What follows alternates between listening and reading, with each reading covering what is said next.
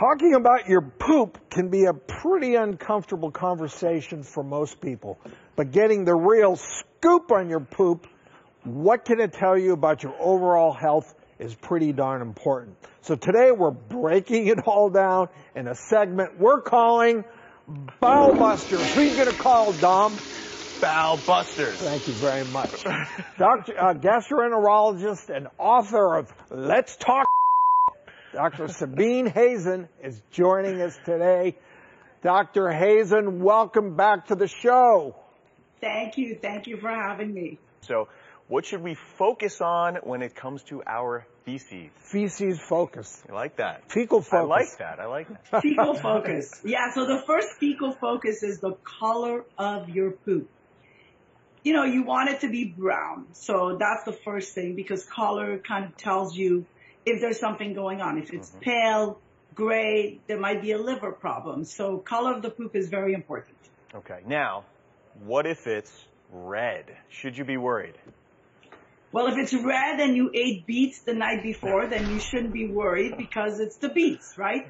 But if it continues to be red and you're not eating beets, what I usually ask my patients is it the color of my pen? And I always show a pen, is it black? Because if it's black, it usually means that it's an upper GI bleed. If it's red, bright red, it's usually something that's lower, like a blood vessel that's, you know, bleeding, or pocket in the colon, or it could be a tumor. So any bleeding, in my opinion, needs to see a GI doctor. And you want to know something else I might add? Do you know what my pediatrician told me once?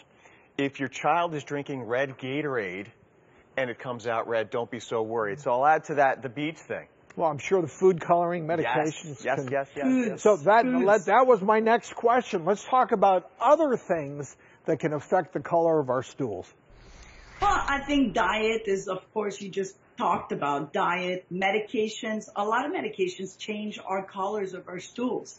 I think green poop usually is, you're overdoing it with the spinach and the salads. If it's orange, maybe there's something in your candies that you're eating or feeding your kid. Pale, light stools is something I take seriously because it could mean a liver problem, a duct obstruction. Yellow poop is usually a malabsorption, fat malabsorption. It also could be a celiac screw, a gluten allergy, and of course, you know, any change from normal. So in other words, you've been having brown stools all along, and then all of a sudden the change is persisting. That needs to be seen by a physician.